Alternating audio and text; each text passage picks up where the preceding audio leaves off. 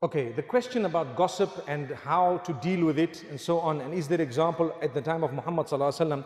One thing comes to my mind. There may be more examples, but the one that comes to my mind is a slander, more of a slander than gossiping. But it was part and parcel of, you know, people messing their mouths by spreading this tale. It was slander and gossip at the same time.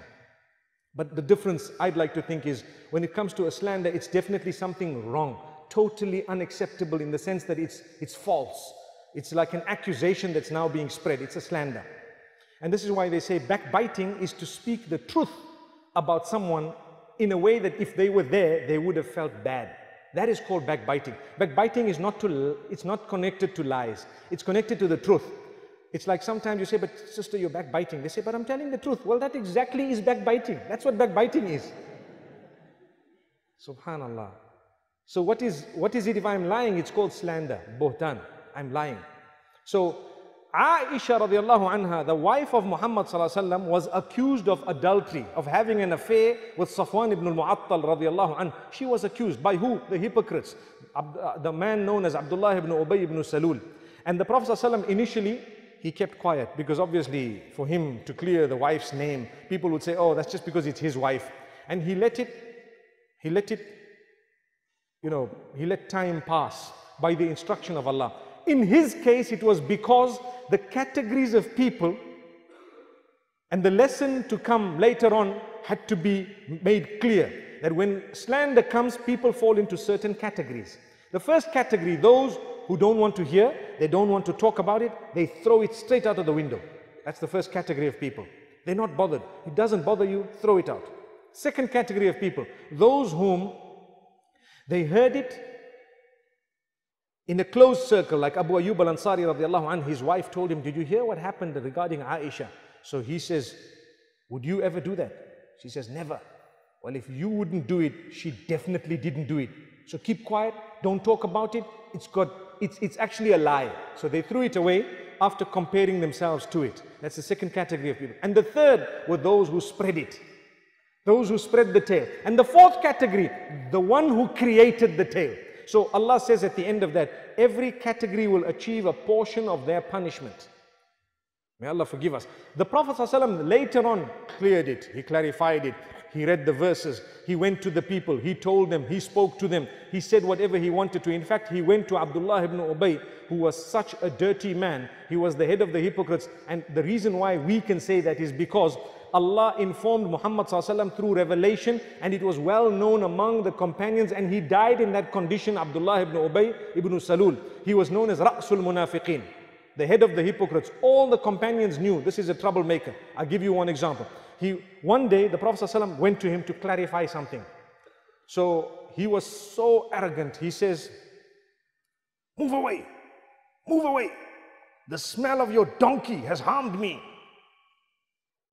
You know, the Prophet ﷺ was riding a donkey. He says, the smell of this donkey has harmed me.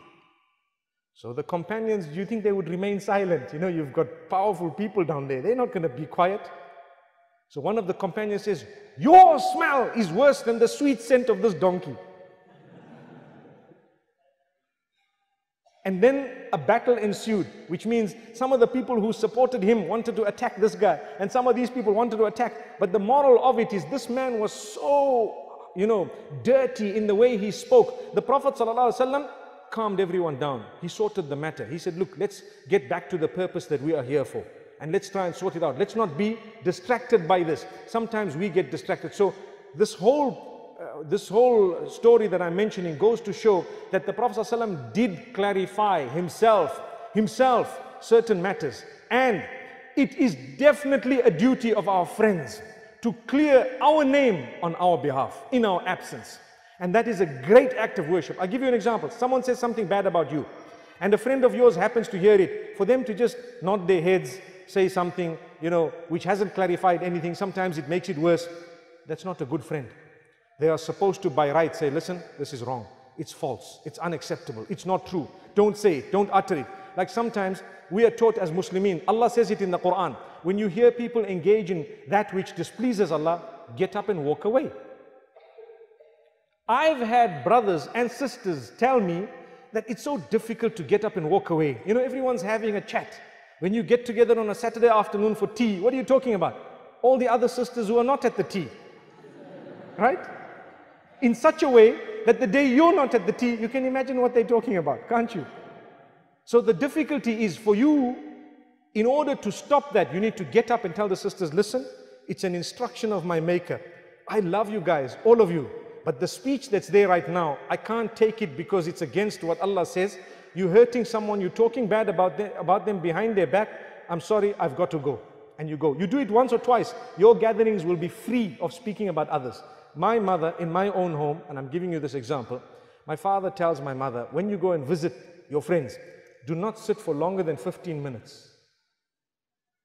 So my mother says, and why? She says, because the 16th minute, he says, the 16th minute you start talking about Maryam and Fatima and Safiya and everybody else. But for 15 minutes, how are you? Everything okay? What's happening? How's things going? How's the children? Oh, mashallah, your child's at school. Oh, alhamdulillah, how are you coping? How was the cooking? What did you make today? Do you have a little bit of it left? Let's taste it and so on. Mashallah, that's good. Everything happens. The 16th minute, you've got nothing more to say. So what do? You say, you know, that sister there, watch out, be careful. You know, she's dangerous, she's poisonous. You know, she did this. That's backbiting. Forget about it, cut it. However, there is one exception. The Quran says, لا يحب الله الجهر بالسوء من القول إلا من ظلم. Allah does not like a person to make manifest evil about someone unless they themselves have been oppressed and they're seeking justice. I've had people who have been abused and they are reaching out for guidance and they say, I can't tell you what's happened because it's backbiting. You've been abused. Sometimes you've been oppressed. Your wealth has been usurped. You need to report.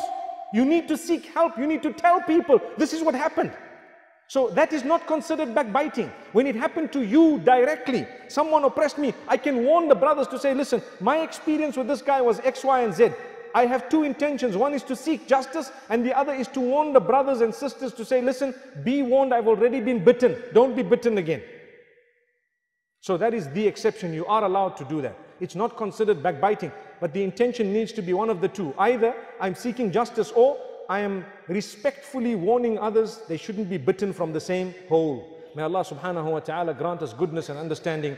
Definitely, this Islam is actually quite complete. It is fully complete. We sometimes don't know much, so we keep on learning. Don't think for a moment that Allah subhanahu wa ta'ala has not instructed us to clarify our name, you know, or to clarify the names of our friends. It's wrong for us to sit back and relax when we know that a friend of ours is being spoken about in a dirty and a bad way. We're sitting there, we haven't said anything. It's your duty. Get up and say something. Wallahu a'lam. I hope that helped.